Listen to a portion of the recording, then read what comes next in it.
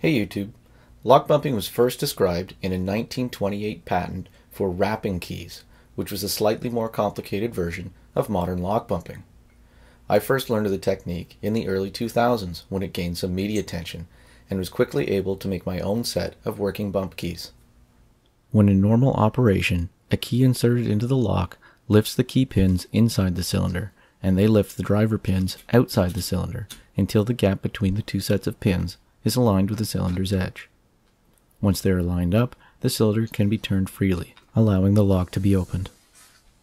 A bump key is a key on which all of the cuts are down to the lowest setting, and where the tip and shoulder have been filed to allow extra movement.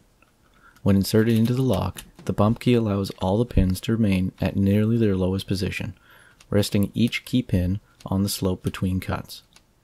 When a key is lightly bumped, energy is transferred from the key to the key pins, which causes the driver pins to jump away, like the balls of a Newton's cradle.